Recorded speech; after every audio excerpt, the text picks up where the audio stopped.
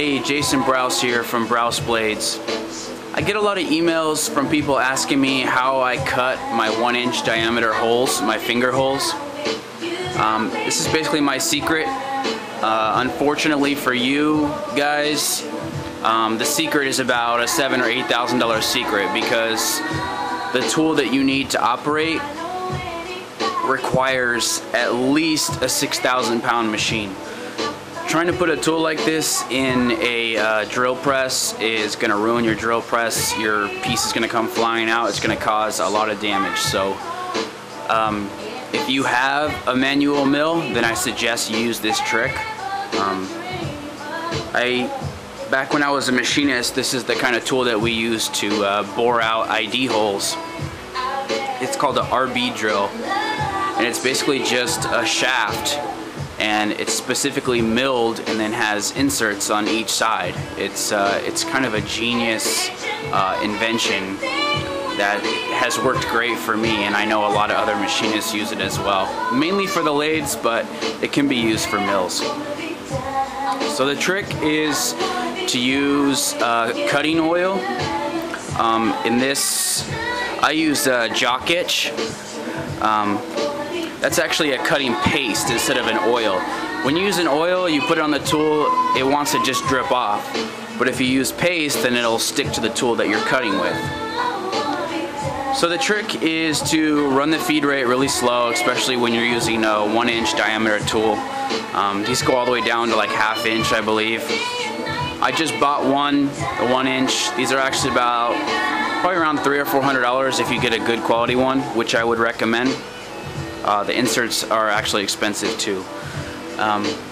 But to me it's worth it because, as you know, I make a lot of Silent Soldiers and I use it a lot.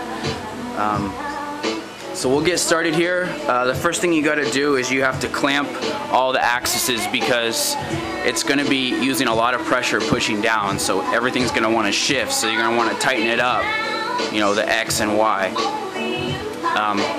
Alright, here we go.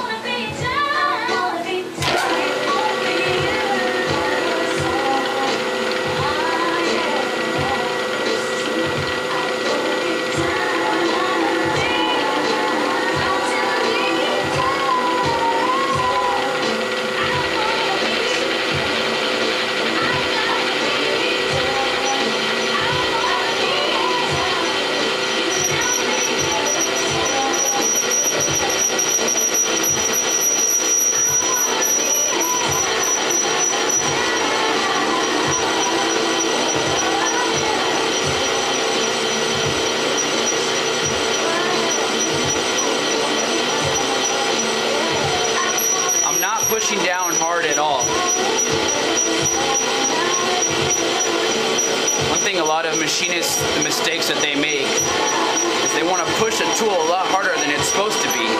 You have to give the tool time to cut.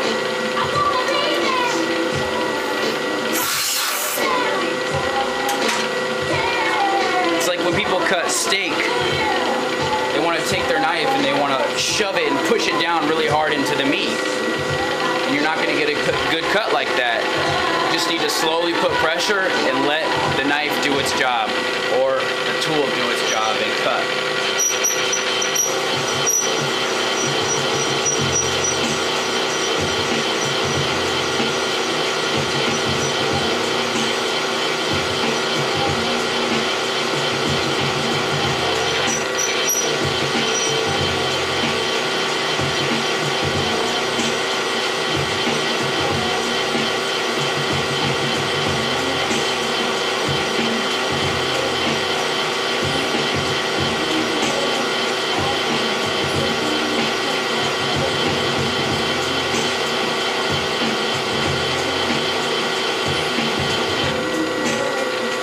One thing to pay very close attention to when you're cutting is the chips.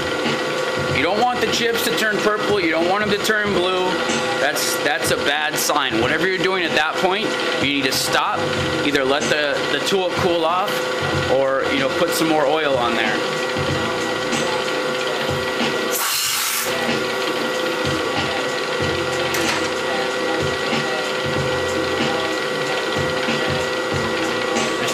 to rush a job like this, because rushing will cause mistakes.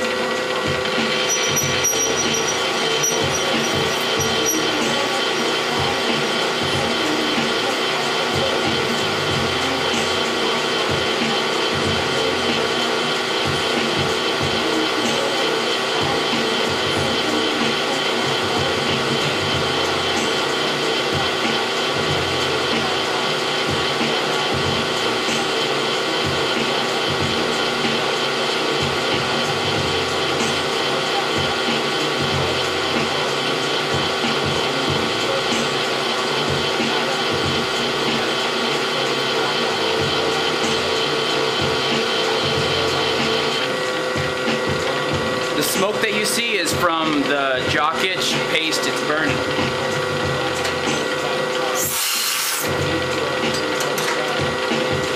I know some of you are probably thinking, wow, this is taking a really long time. And it is. It does take a long time. But the Silent Soldiers that we make, those are all made on CNC. So you're going to have a tool like this on a CNC running with coolant. You're not going to have to sit there and do it all by hand. But on the custom stuff, this is how it's done.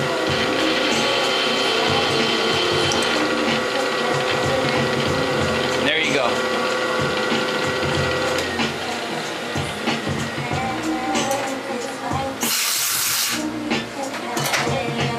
You have a perfect 1-inch diameter hole.